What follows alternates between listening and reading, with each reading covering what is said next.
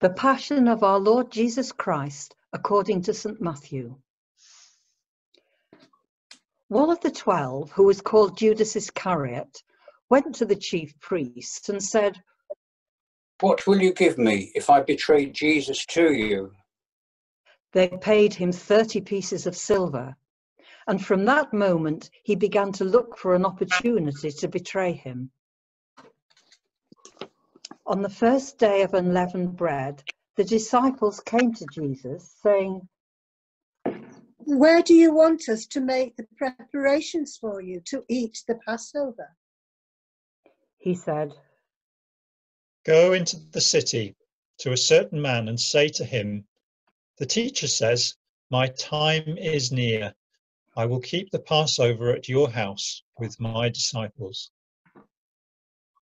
So the disciples did as Jesus had directed them, and they prepared the Passover meal. When it was evening, he took his place with the 12, and while they were eating, he said, "Truly, I tell you, one of you will betray me." and they became greatly distressed and began to say to him one after another, "Surely not I, Lord." He answered, "The one who has dipped his hand into the bowl with me will betray me. The Son of Man goes as it is written of him, but woe to that one by whom the Son of Man is betrayed. It would have been better for that one not to have been born." Judas, who betrayed him, said, "Surely not I, Rabbi." He replied, "You have said so." While they were eating, Jesus took a loaf of bread, and after blessing it, he broke it, gave it to the disciples, and said, "Take, eat. This is my body." Then he took a cup, and after giving thanks, he gave it to them, saying, "Drink from it, all of you, for this is my blood of the covenant, which is poured out for many for the forgiveness of sins. I tell you, I will never again drink of this fruit of the vine until that day when I drink it new with you in my Father's kingdom." When they had sung the hymn, they went out to the Mount of Olives. Then Jesus said to them, "You will all become deserters because of me this night, for it is written, I will strike the shepherd, and the sheep of the flock will be scattered. But after I am raised up, I will go ahead of you to Galilee." Peter said to him, "Though all become deserters because of you, I will never desert you." Jesus said to him, "Truly I tell you, this very night, before the cock crows, you will deny me 3 times. Peter said to him, "Even though I must die with you, I will not deny you." and so said all the disciples. Then Jesus went with them to a place called Gethsemane, and he said to his disciples, Sit here while I go over there and pray." He took with him Peter and the 2 sons of Zebedee, and began to be grieved and agitated. Then he said to them, "I am deeply grieved, even to death. Remain here and stay awake with me." and going a little further, he threw himself on the ground and prayed, "My Father, if it is possible, let this cup pass from me. Yet not what I want, but what you want." Then he came to the disciples and found them sleeping. And he said to Peter, "So Could you not stay awake with me 1 hour? Stay awake and pray that you may not come into the time of trial. The spirit indeed is willing, but the flesh is weak.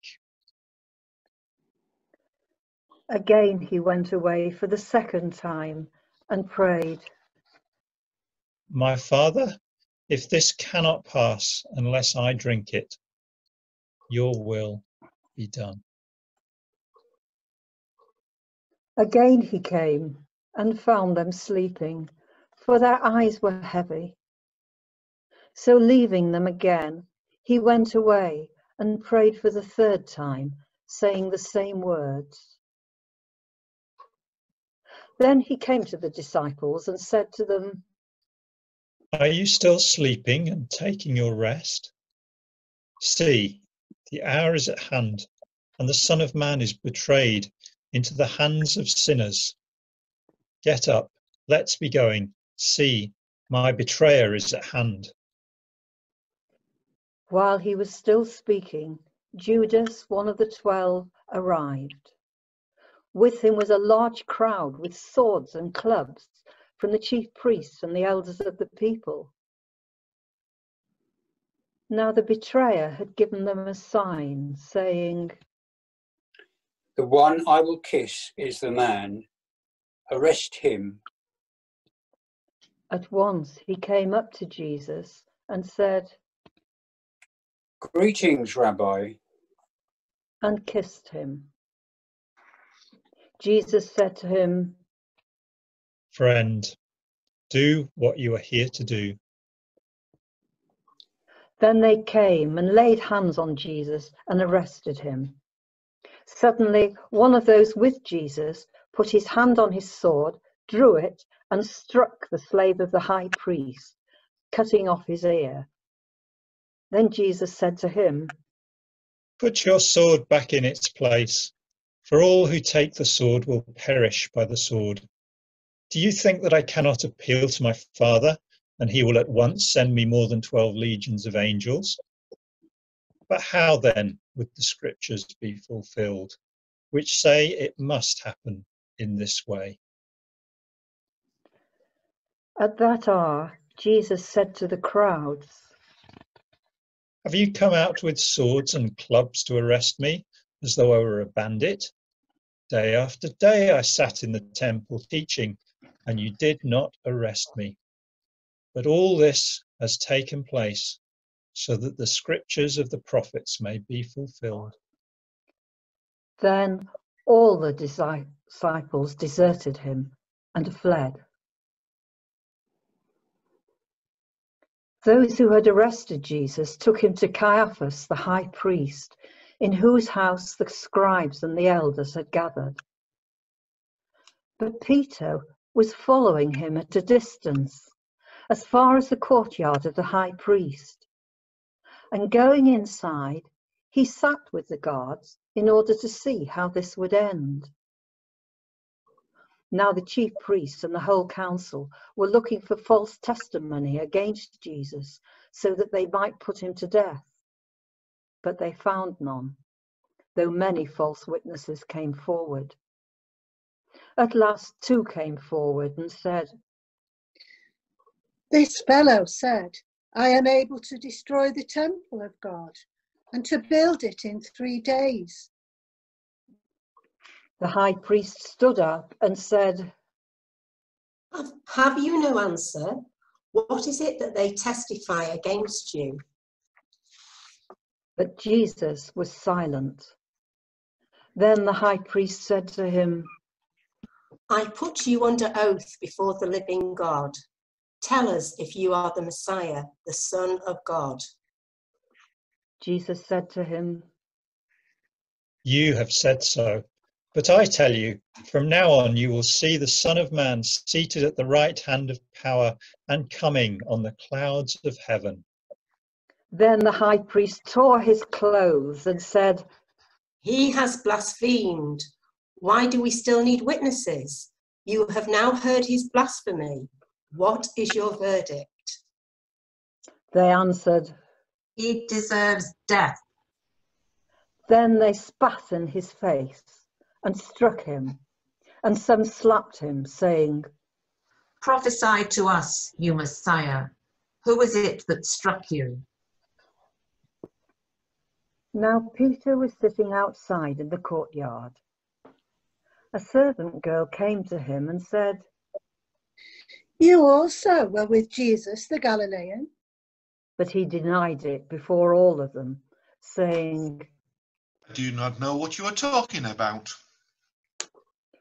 When he went out to the porch, another servant girl saw him, and she said to the bystanders, This man was with Jesus of Nazareth. Again he denied it with an oath. I do not know the man.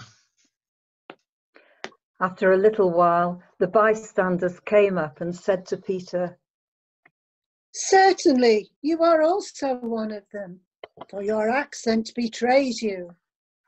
Then he began to curse, and he swore an oath. I do not know the man. At that moment, the cock crowed. Then Peter remembered what Jesus had said. Before the cock crows, you will deny me 3 times. And he went out and wept bitterly. When morning came, all the chief priests and the elders of the people conferred together against Jesus in order to bring about his death.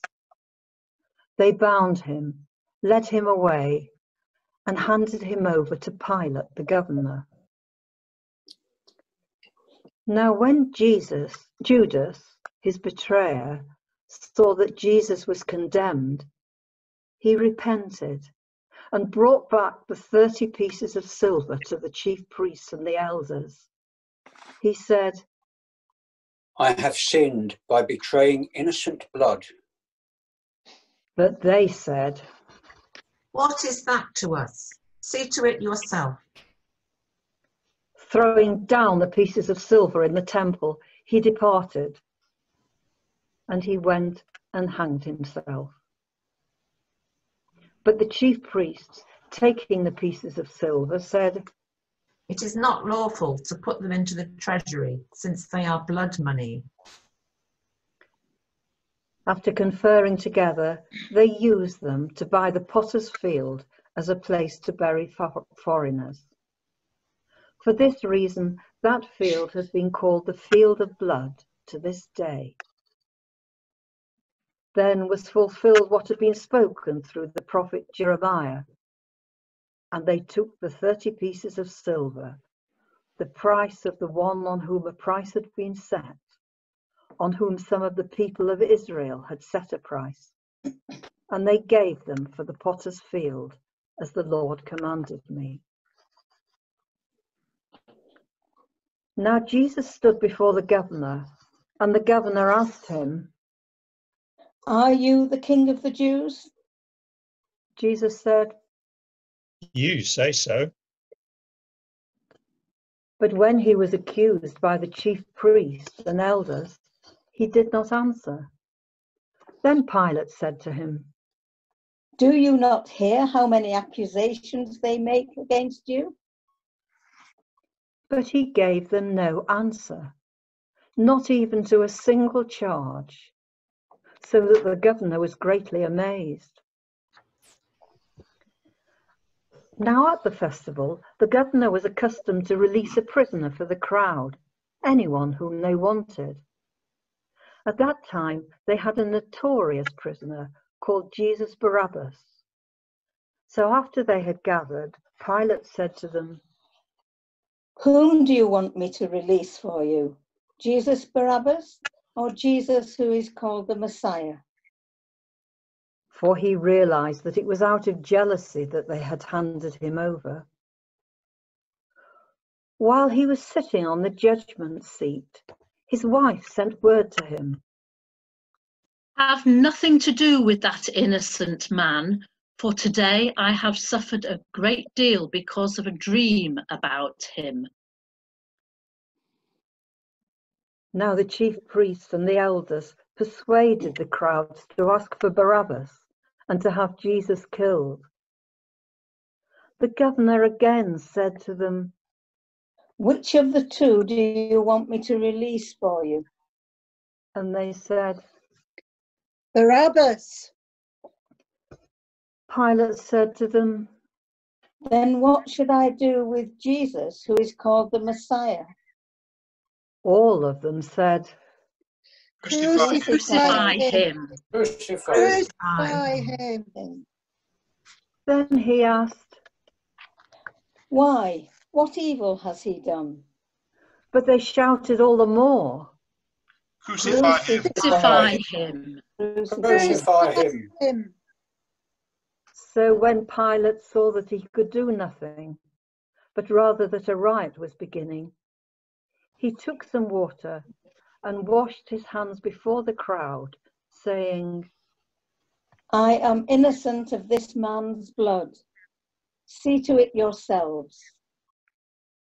Then the people as a whole answered, His blood be on us and on our children. So he released Barabbas for them. And after flogging Jesus, he handed him over to be crucified. Then the soldiers of the governor took Jesus into the governor's headquarters, and they gathered the whole cohort around him. They stripped him and put a scarlet robe on him, and after twisting some thorns into a crown, they put it on his head. They put a reed in his right hand and knelt before him and mocked him, saying, Hail, King of the Jews! They spat on him and took the reed and struck him on the head. After mocking him, they stripped him of the robe and put his own clothes on him. Then they led him away to crucify him. As they went out, they came upon a man from Cyrene named Simon. They compelled this man to carry his cross. And when they came to a place called Golgotha, which means place of a skull, they offered him wine to drink, mixed with gall. But when he tasted it, he would not drink it. And when they had crucified him, they divided his clothes among themselves by casting lots. Then they sat down there and kept watch over him. Over his head they put the charge against him, which read, "This is Jesus, the King of the Jews."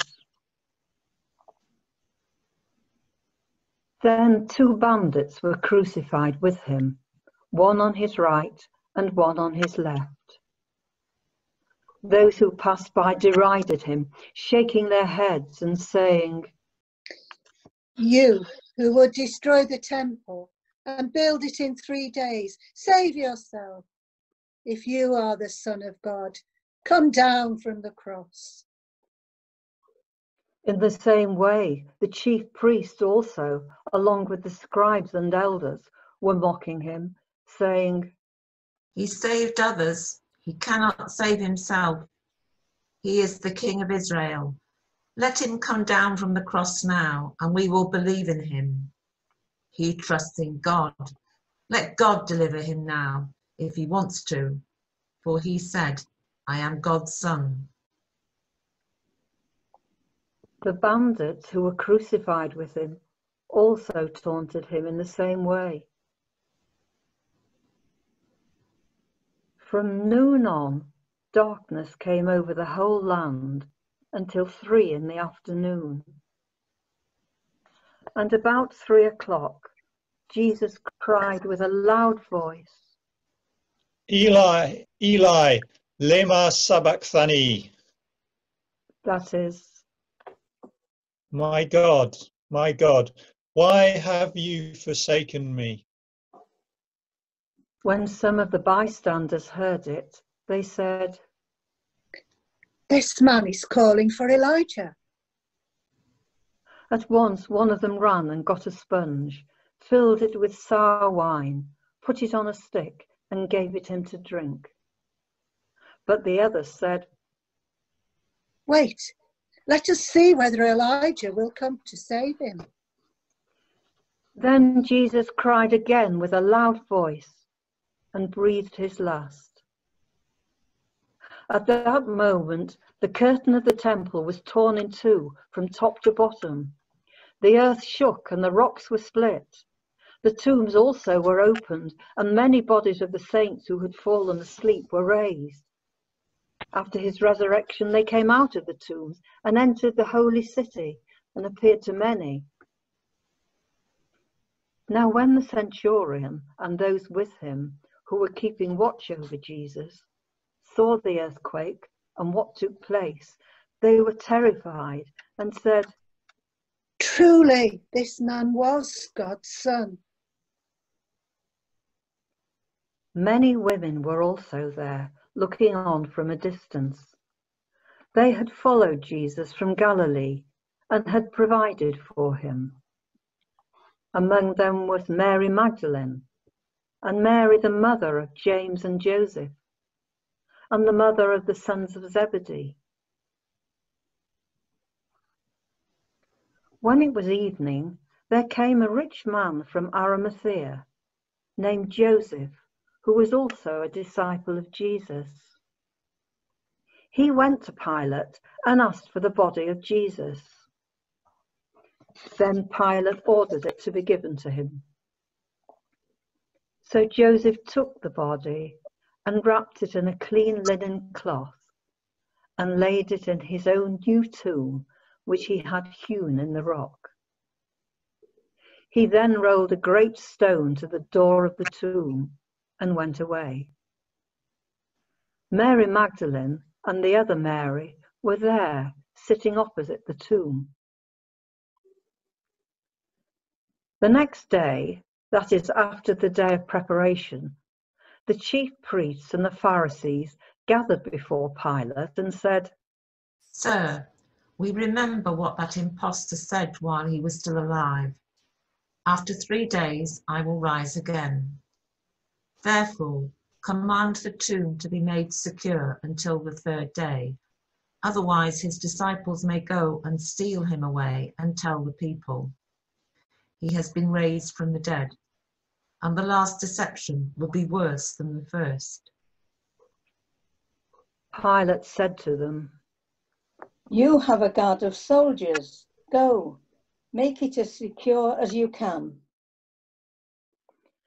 So they went with the guard and made the tomb secure by sealing the stone. This is the word of the Lord. Thanks be to God.